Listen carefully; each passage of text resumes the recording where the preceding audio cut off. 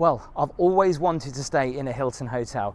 Growing up, I've looked at Hilton hotels as being very expensive and very posh hotels. While I'm in Bournemouth, I thought I'm going to go and check out this 4-star hotel. It's also part hotel and part residence as well. The front of the hotel is where you can actually live, and the other part of the hotel is where you can come and stay and enjoy Bournemouth. A funky looking building, but it's also starting to show its age.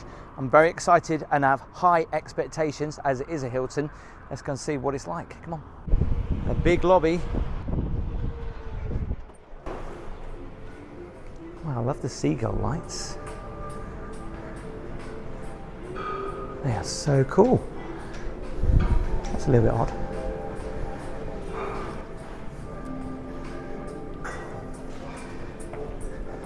I bet the bells have been taken out, have they? No, they're not. If you've got kids, I'm sure they will be at that.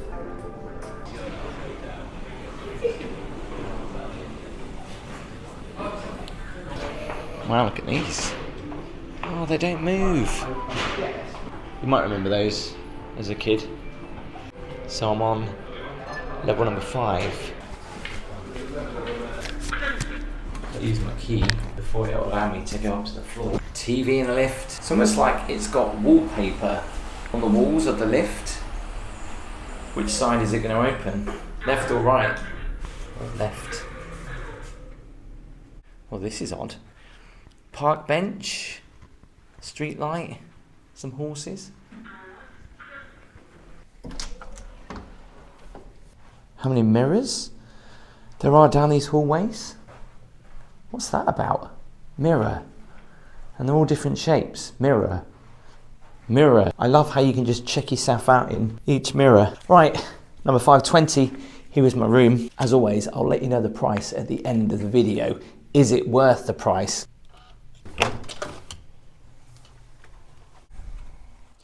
Well, as expected, the hotel has got this quirky Art Deco vibe to it. The room is very Art Deco-y. Not quite sure if I like it though. So as I said in the beginning of the video, you know, I always looked up to Hilton as being this amazing brand when I was younger. But straight away, I'm going to pick out some faults that are not great for a Hilton hotel. For one, I don't know if you can see that on the camera, there's like loads of scuff marks. I mean, there's splatters all there. All this is really dirty. The cushion that they've got on the front of the bed as you walk in is stained there and there. So straight away, it's not the best start. I mean, like, look at the walls. The walls are really bad. There's stains and there's splatters. Like, look at this as you come in. But really randomly, they're polished. All the light fittings. I mean, look how polished they are. But then the walls are really dirty. I mean, really dirty. I'm very surprised, and in actual fact it's putting me off the room a little bit. I mean, I'm not picking this out. I mean, this is what it is straight away when you walk in. You see all these splatter marks on the wall. It doesn't look very pleasant. Not quite sure what this area is. I guess this is for your tea and coffee. We do have a fridge. Some free water. And the tea and coffee. You can tell you're staying in a posh hotel when they've got lids over the glasses. It's quite surprising really. They've got the lids over the glasses to make sure they're nice, but then they put the coffee cups face down. Mind you, they are on some tissue. Got a hot chocolate, all your tea and your coffee, a coffee bag. Oh, very nice. I thought they'd have better biscuits than this. Look, ginger biscuit. And a kettle. The same kettles that you'll find in a Premier Inn. An empty drawer. So I guess you could put your cases on here.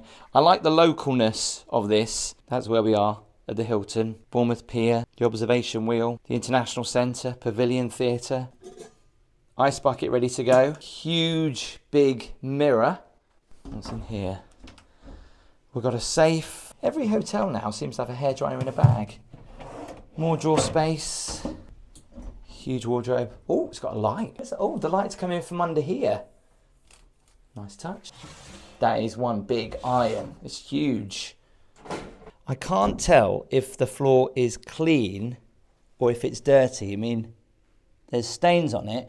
I can see loads of bits on it, so I'm sure it's been hoovered. Well, it does look like it's been hoovered, but it also doesn't at the same time. Love these bedside trunks. They're like almost like cases. Nice and deep. Again, the sockets and lights, they're amazingly polished. Funky little lights, reading lights on the side. Is that supposed to? Oh, I don't think that's supposed to do that. The wire's showing. Health and safety. Why do they polish all those but leave that out? Love the headboard though. Like what we saw in reception, the theme continues in the bedroom. Nice big chair with little leg rest or a buffet, which is quite nice and comfy. Oh, I forgot to mention, this is also a dog-friendly hotel. So I hope that no dogs have laid on this. But you don't get something like that normally in a hotel, do you? Phone by the bed for reception. Let's turn this light on. Love the lamp. The chair does look a little bit grubby and worn in places. I've got a table. What's my view like?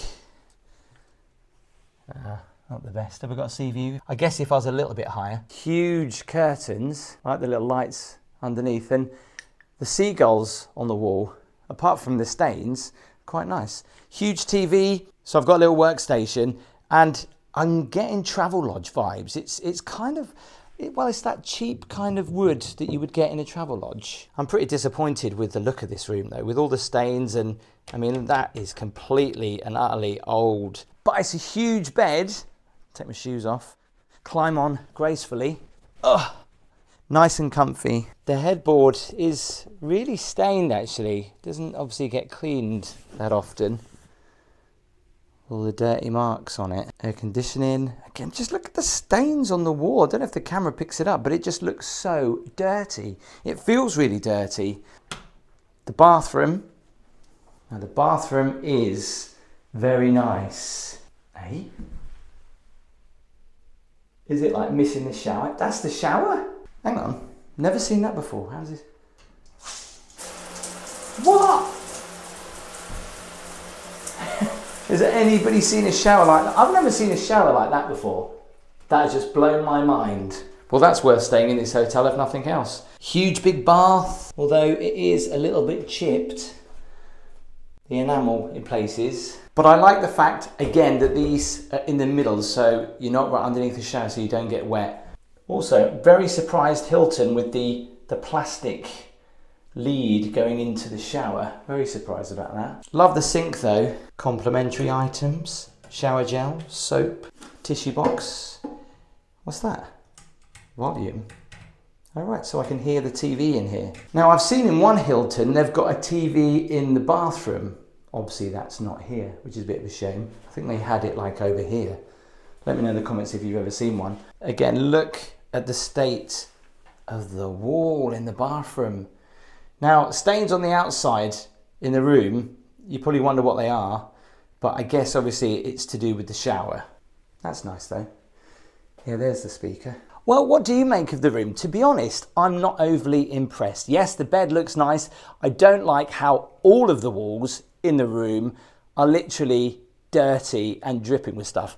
I can only assume it's when people have had a shower, they haven't shut the door, or they've got a big problem with damp in here. I don't know. It doesn't smell as nice as reception does. It smells a little bit musty. I can't tell whether the carpet's clean or not, because it looks like there's a few stains on the carpet and also quite a few bits. So, you know, has it been hoovered? Very disappointed at the moment. I thought this, being a 4-star Hilton hotel, it would be something special, like the photos showed. Anyway, let's go and check out the rest of the hotel. There's a sky bar and a swimming pool. Whether I can go and film in the swimming pool, I don't know, but we'll go and check it out. Come on.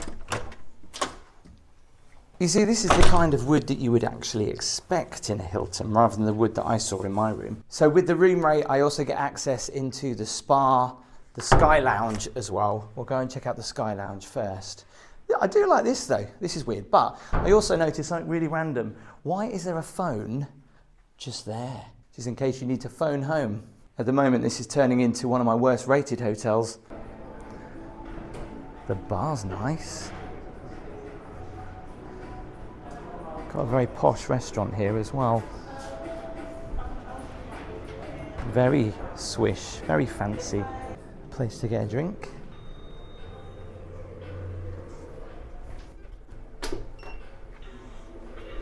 Well, I'm excited to see what the Sky Bar is all about. I've heard some good things about it. Started from the bottom, now we're here.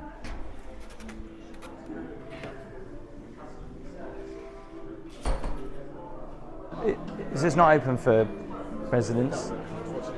Oh. Gutted. Private function. Nobody said that, not even reception. Well, I can't enjoy the Sky Lounge. Again, this lift is showing its age a little bit. See, this is the kind of look that I remember from Hilton Hotels. Very sparkly. They have a ballroom. I bet this is not open. Oh, wow, this is massive. I didn't think it would be this big. Check out these lights though.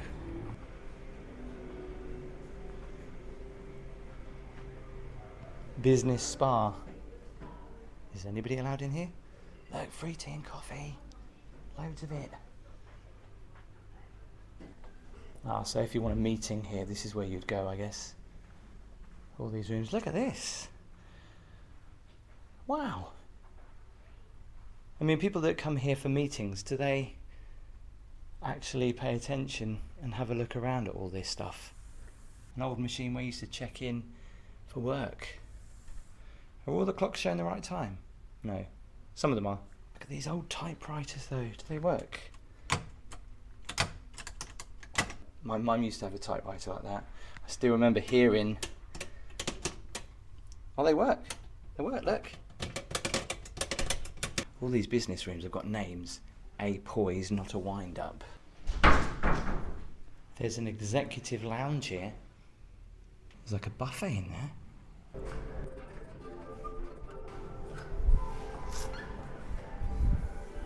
Hiya, am I allowed to just have a look at the swimming pool? Yeah. Wow. Gold glitter. That is nice.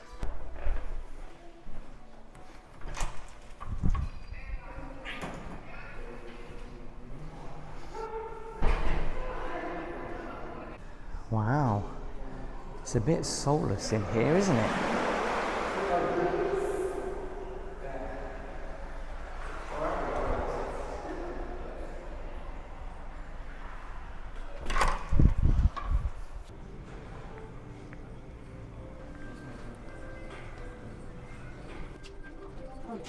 Like it here, live here.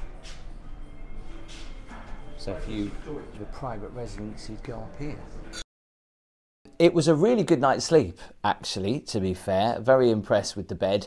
I'm not going to have breakfast this morning just because I've got to leave early and get on the road, but I think the breakfast was about £16 extra. So let's talk about the room. I was a little bit gutted, I have to say. I've been wanting to come to a Hilton for a while. The carpets did feel a little bit dirty and it didn't look like they'd been hoovered very well. And the thing that really put me off was the stains on the wall. I mean, it wasn't just like one wall.